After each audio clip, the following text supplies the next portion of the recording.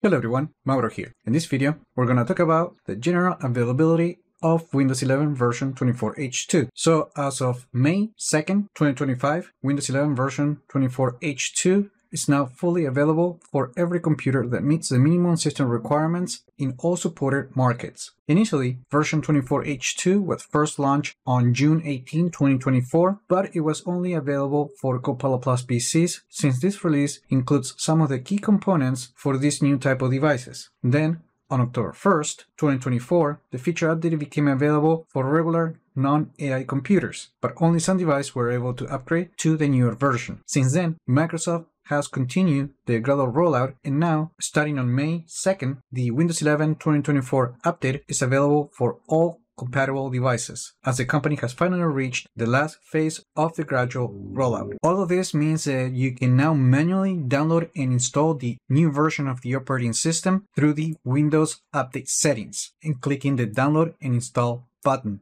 However, if you don't update manually, eventually, if you have the Home or Pro editions of Windows 11, version 23H2, 22H2, or even 21H2, then version 24H2 will eventually download and install automatically. Now, my computer is already upgraded to version 24H2, but if you never completed an upgrade manually, you just need to go to the Settings app, and then you're going to find the option right here on this page after you click the Check for Updates button. You might also see that option to upgrade automatically without having to check for updates. If you don't see the new version and you already click the Check for Updates button, make sure to turn on this feature. And if the new version is not being advertised to you, then it might be because your computer is still not compatible with the newer version. Now, on Windows 10, you just need to open the Settings app, and then on Update and Security, Windows Update, you're going to find this notification, and from here, just click the Download and Install button. And as you can see, now version 24H2 is the version that's being offered. Now, it is important to know that at the time of the announcement, Windows 11 version 24H2 still has some known issues that Microsoft has already confirmed, but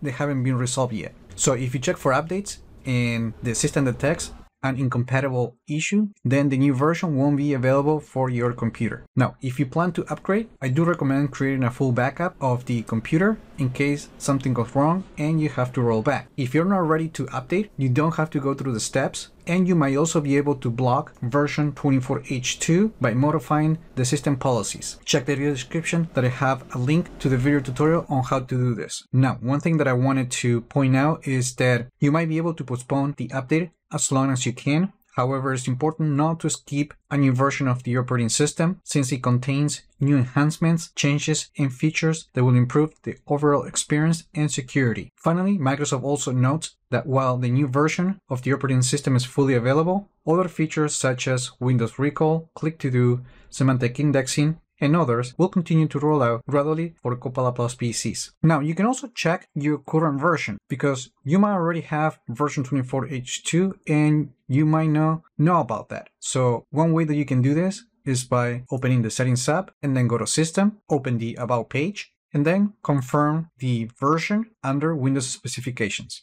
And that's it. Let me know in the comments what you think about Windows 11 version 24H2. Like the video, share it, subscribe to the channel if you haven't done that yet, and I just hope this video was informative for you, and I would like to thank you for viewing.